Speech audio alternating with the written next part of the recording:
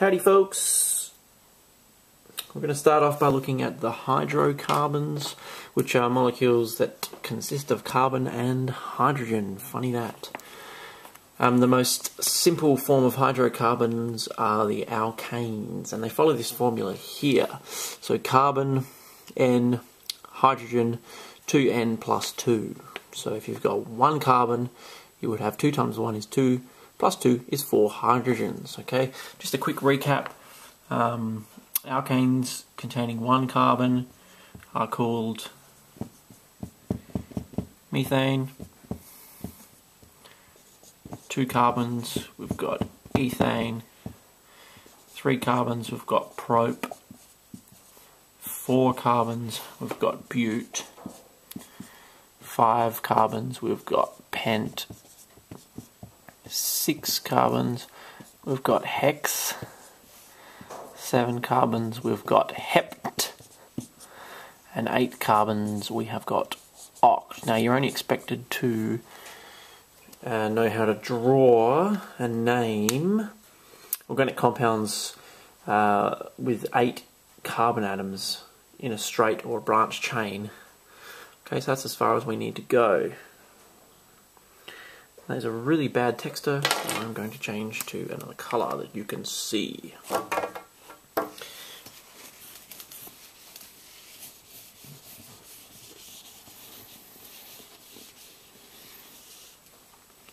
So,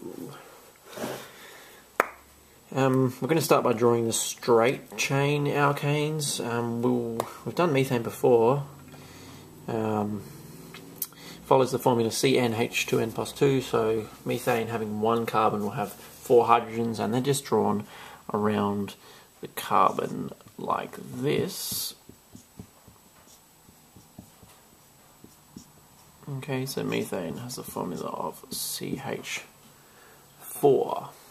If we look at ethane, we've got 2 carbons. Alright, therefore we have got 2 times 2 is 4, plus 2 is 6 hydrogens, okay, and they're just evenly dispersed around each carbon. Now, hydrogens are placed like this because each carbon needs to have 4 bonds to have a full outer shell of electrons. Okay, a simpler way to write something like ethane, and the way that I'm going to get you to do it from now on, is like this, because it saves space and time.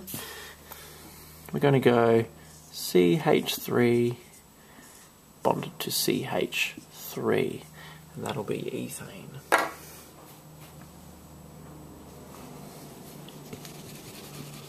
Now if we want to go a bit further, let's choose something like pentane or butane. Let's go butane. Then butane has got 4 carbons, so C4. H, 2 times 4 is 8, plus 2 is 10. So we're looking at C4H10. We need 4 carbons. Okay, now the carbons on the end have 3 hydrogens, and the carbons in the middle have 2 hydrogens because they already have 2 bonds attaching them to the carbon on either side. So that is what butane would look like. If we count up our atoms, we've got 1, 2, 3, 4 carbons, and 1, 2, 3, 4, 5, 6, 7, 8, 9, 10 hydrogens.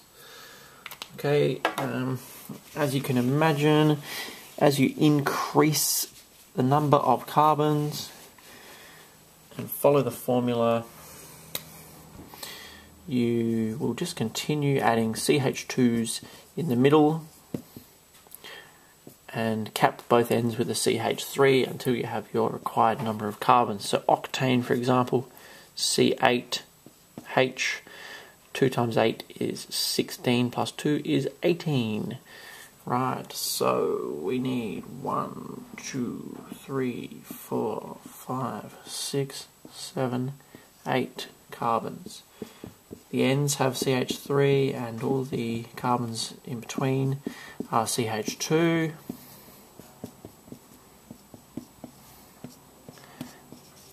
And connect them up with a bond. And there you have it, C8H18. I think you can't quite see that one, it's chopped off on the end there, but that's a CH3. Okay, now that is pretty much straight chain alkanes and naming them. Just remember meth, eth, prop, bute, pent, hex, hept, oct.